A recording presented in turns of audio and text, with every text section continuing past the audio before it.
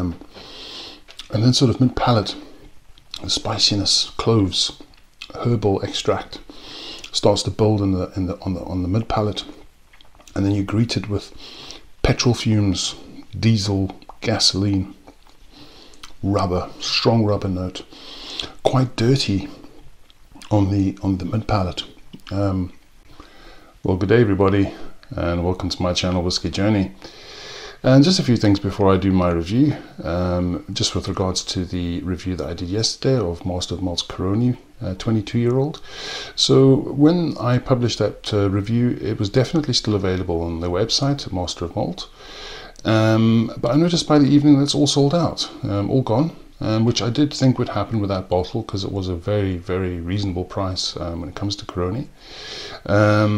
So if any of you guys managed to nab a bottle, congrats, and I hope you enjoy it as much as I've been enjoying it. Also with that release, I forgot to mention with regards to its aging, the 22 years of aging, I have no idea, and there's no information available, I have no idea how many years it was in the tropics versus continental aging, so I can't really comment on that one. Okay, but so for today's review, going back to Trinidad and trying out another Caroni. This one is a little bit different in the sense that this is a little bit younger than the last release I did. So the previous release was 22 years old. This one is 18 years old, 18, and bottled by Master and Velier. So it's another Velier bottling, which always interests me. I always enjoy Velier's bottlings. So this is essentially a replica of an older bottle. So it's a 100th anniversary Navy rum, extra strong, 90% proof, which is 51.4% ABV. So very interested to try this one again and share my review with you guys. Very, very different profile though to the other bottling from Master of Malt though. So what we'll do as usual, and not too much information guys, just going to go straight into the tasting notes. Gonna do the nose, the palate, and the finish, and just see what we get with this rum. Okay, right, so straight onto the nose, and this is at its full strength, 51.4%.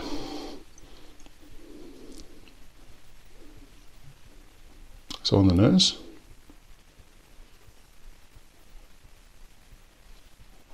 okay, so one of the first notes I get is wood, but it's quite a distinctive type of wood.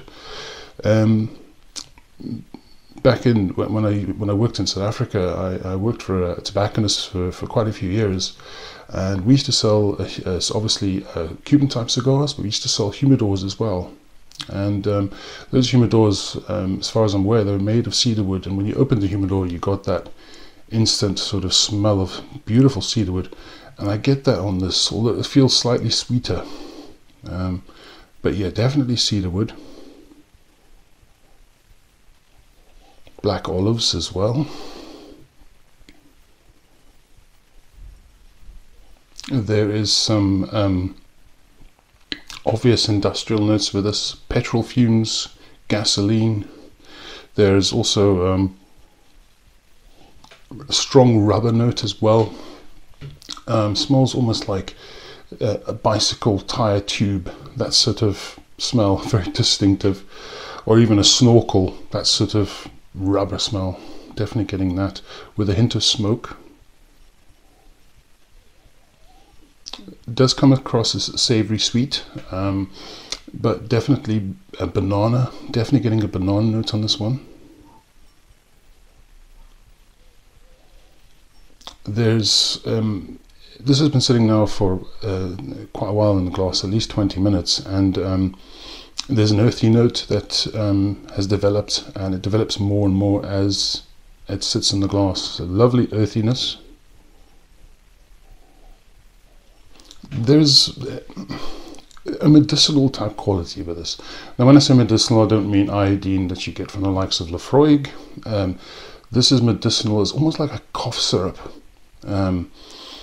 Definitely that sort of vibe in my opinion. It just reminds me of my childhood really, when you used to, you know, when your parents, you know, when you get a cold and you get a cough, straight the first thing you do is give you the cough syrup, and I get that sort of medicinal quality to this. There's some obvious spices as well, and definitely a herbal type edge to this. licorice for sure. Some mustiness as well. But really nice balance overall. So the industrial tones and the rubberness doesn't, or the rubbery notes don't take over the beautiful other complex notes that we get from the spirit. There's also some treacle as well. Definitely some toffee, but not as sweet as the Master of Malt bottling. Definitely not. No, it's just a stunning nose, guys. Beautiful, beautiful nose. And I prefer this in the Copita. I've tried it numerous times between Copita and Glencairn, and I definitely prefer the Copita nose and palate, actually. Alright, so let's just have a wee taste and see what we get.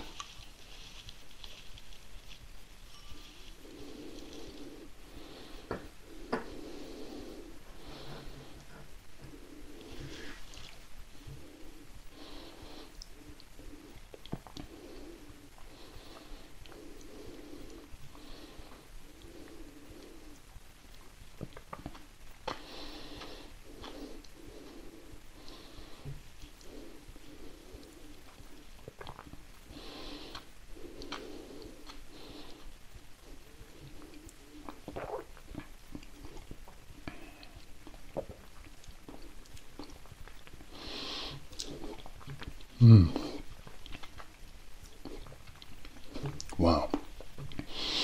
Dry and spicy with licorice and leather in the finish there. Bit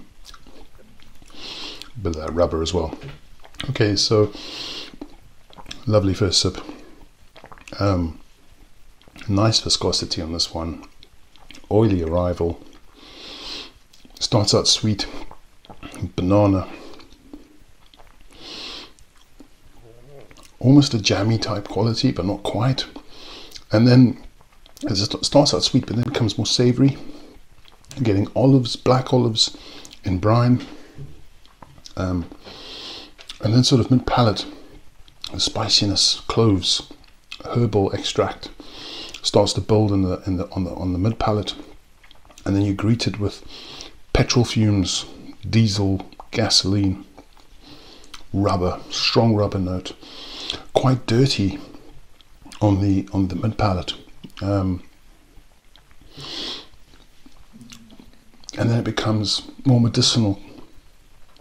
Even now, I'm getting some tannins from the wood, but also this very strong herbal note, eucalyptus perhaps, and then much like the Master of Malt bottling, beautiful minty freshness in the aftertaste on the finish that just lingers. And then that rubbery note, that inner bicycle tube note comes back in the finish, and it just dances on the tongue. And that note, for me, just sticks to the palate for ages on this particular release. It almost feels like it's a bit rough around the edges on the mid palate to the finish, especially with those that petrol fume note. But I still feel it's quite balanced. There's it's very much sweet in the arrival, and then it's savory, and then you get some sweetness later on as well. It's definitely not as sweet as the Master of Malt bottling, and this one, as I've said to you in the previous review I did on it, this is a far more dirtier profile in my opinion, compared to the Master of Malt bottling. The Master of Malt bottling, in my opinion, shows its dirty side when you add water and you experiment with water. This shows its dirty side straight away. That's just stunning, guys. Now licorice, strong licorice note developing, and it just honestly just sits on your palate for ages. Right, I'm going to try this now with just a few drops of water. So 4 drops. Just bring down the strength just a little bit, not too much, and let's see if the profile has changed. Yeah, that this rum, as I've said in my previous review, Caroni, as I said, I'm very new to it, but goodness me, it's completely different to anything else I've tried from any rum. Really has its own charm, in my opinion. Right, so let's just have a wee nose of that now with the reduced ABV. Just 4 drops. Toothpaste. Toothpaste, minty toothpaste. That's the first thing I get now. Eucalyptus as well. Eucalyptus oil. Black olives now, more black olives coming out, and the industrial petrol fume note is also coming out, just with those few drops of water coming out a bit more. Still getting some of that banana as well. That's pretty much the only fruit I'm getting. There are other sweet tones which could be identified as fruit, but if you had to ask me what fruit, I couldn't tell you. The Master of Malt bottling is definitely more fruitier, definitely more berries and that sort of atmosphere with the Master of Malt bottling. This one, I just really get bananas and unidentifiable fruits. There's a hint of smoke as well, and that rubberness, old leather, sweet leather, just beautiful. Right, let's just have another wee sip.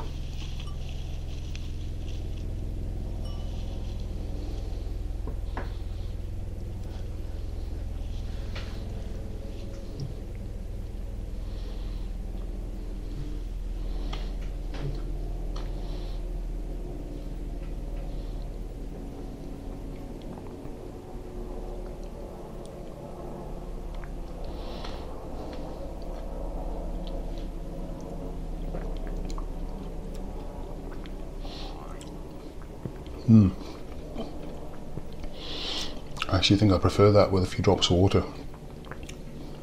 What was initially oily arrival at its full strength is even oilier and thicker. Beautiful mouthfeel. Sweet banana. Petrol fumes, definitely. Minty, eucalyptus. Rubber, lots and lots of rubber coming out, getting quite dirty. As I said, that almost rough around the edges feel in the mouth. Wouldn't say it's, I'm not talking youthful or anything like that, but just mechanical, just industrial, very unusual, like being in a machine, a garage or a machine workshop or something like that. Just that sort of style. And now the wood tannins come in yet again, and you get, it's quite oaky, but you still get lots of that minty freshness I was talking about. Black olives still there in the finish. Briny, almost like a coastal top sort of edge to it. Tar, I'm getting that as well. Guys, it's just stunning, just really, really stunning.